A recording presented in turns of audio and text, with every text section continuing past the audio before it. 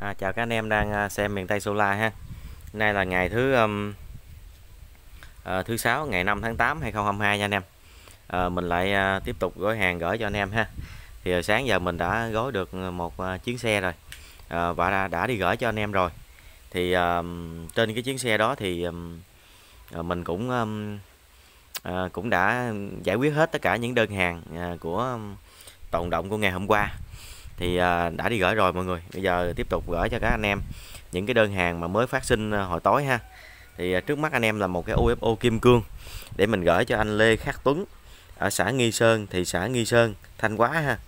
Xã Nghi Sơn, thị xã Nghi Sơn ở Thanh Hoá. Anh Tuấn lấy một cái UFO kim cương. Thì anh có hỏi là cái này bao nhiêu watt. Thì UFO kim cương là ít bao giờ mình báo watt mọi người. Tại vì chúng ta nghe cái cấu hình đó anh em, chứ chúng ta đừng có căn cứ vào cái watt nha anh em. Cái watt thực tế nó không chính xác đâu đó, cái cấu hình thì nó chính xác hơn. Cái tấm pin ở mặt dưới này là tấm pin 25W này. Đây cái tấm pin anh em có thể nhìn ha, tấm pin này khá to ha. To nhưng mà có 25W thôi à.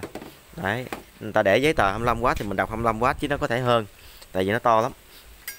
Rồi ở bên trong này nó có bộ pin lưu trữ là 25 giờ và nó có 450 con 5730 nha anh em. 450 con 5730. Thì cái đèn này là 1.130.000, cộng với phí vận chuyển đâu đó vài chục ngàn nha mọi người.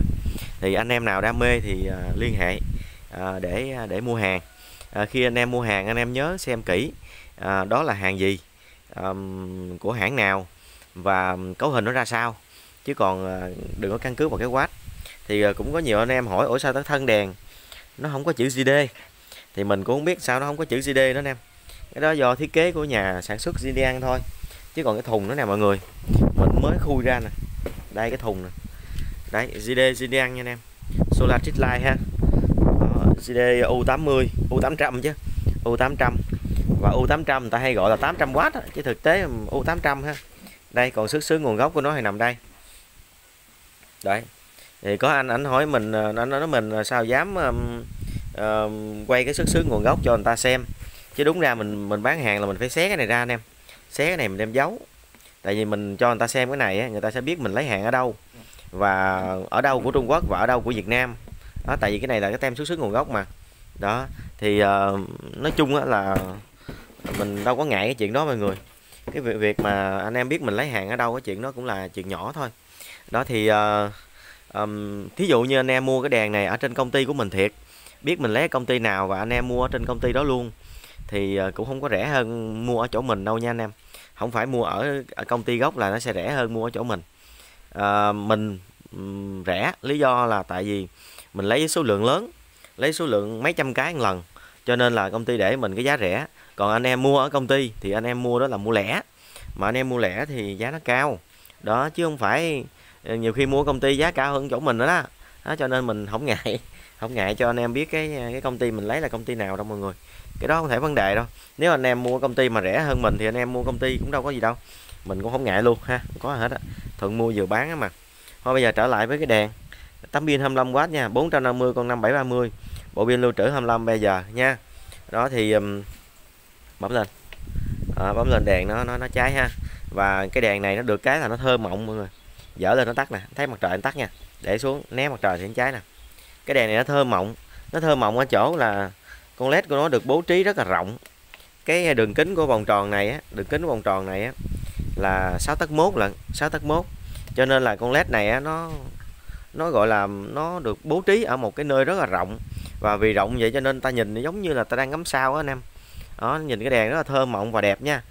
Cái miếng màu trắng BK màu trắng này là nó thiết kế theo kiểu kim cương, mà người ta đều gọi là kim cương mọi người. Nó dày cui à. Thứ nhất là nó dày cui à, thấy không? Thứ hai nữa là nó thẩm mỹ ha, đẹp ha. Anh em nghiên cứu cái này ốp trần ha.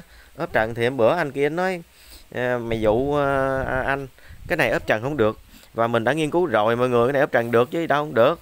Đấy, bây giờ đơn giản như thế này, anh em nhả những con ốc ở trong đây ra và anh em lấy nguyên cái miếng này nè, miếng trên nè, nguyên miếng trên nè, đó, để nóc nhà nha. Còn cái phần dưới nè, cái phần dưới là từ đâu anh em? Cái phần dưới là từ cái miếng cái mạch led á cho tới cái miếng kim cương rồi nè. chúng ta sẽ làm sao? Chúng ta khoan cái lỗ này nè, anh em thấy cái lỗ này không? Anh em thấy cái lỗ này không? Đó, chúng ta khoan, người ta gắn lên nóc nhà. Đấy, mình đã có nghiên cứu rồi và nó ok, đâu có gì đâu. Đấy, nhưng mà nó hơi khó hơn cái UFO ngàn nha. UFO ngàn dễ hơn, còn cái này thì nó khó khăn hơn. Đó, nó khó khăn là tại vì nó dính theo cái mạch led á. Đó, nhưng mà mình đã mở và làm thử rồi, không sao, vẫn được. Nhưng mà theo mình nghĩ là anh em ốp trần thì UFO ngàn dễ hơn. Còn ông anh mình ổng hỏi mình đó là cái này sáng nguyên đêm hay không, thì mình nhắc với anh em là cái remote này á, là cái remote rất là đơn giản, on off auto 3 giờ 5 giờ, có nghĩa là nó không có radar. Cái đèn này không có radar. Cái đèn này chúng ta bấm cái là nó cháy nguyên đêm luôn á, nó cháy rồi nè, nó cháy 100% độ sáng của nó không có radar nha anh em. Có nghĩa là nó không có chớp lên chớp xuống, mà là nó cháy 100% độ sáng của nó ha. Đó, và nó cháy hoài thì nó hết pin thôi. Đó, mọi người nhớ lựa cái chỗ treo chỗ nào mà thiệt là gọi là ánh nắng nhiều nhiều á, để cho cái đèn này nó sạc khá tí ha. Chỗ ánh nắng ít quá thì nó sẽ không có cháy nguyên đêm cho anh em được. Đó, nắng nhiều á. Đấy, cái cột của ta thì từ mặt đất tính lên là từ 4,5 m cho tới 6 m nha. Rồi bây giờ mình bấm lên cái nữa nè, bấm auto, đèn nó im ra, nó không có có đây auto thì nó chớp cho người ta thấy vậy đó, chứ nó không có cháy. Tại vì nó ban ngày, giờ mình giấu tấm pin nó đi, giấu tấm pin nó lại, mình dở lên cho thấy mặt trời. Rồi thấy mặt trời rồi đó. Đó là ban ngày nè, giờ đang ban ngày phải không, mình để xuống là ban đêm nè. Đó, giấu tấm pin là thành ban đêm ha. Rồi mình bấm on off đâu nè. Nó bấm auto thì nó cháy, tại vì nó tưởng nó ban đêm cho nên nó cháy. Giấu tấm pin lại là nó nghĩ là ban đêm anh em. Rồi on off ok nè, thấy không? Đó, anh em mua hàng thì cứ liên hệ mình.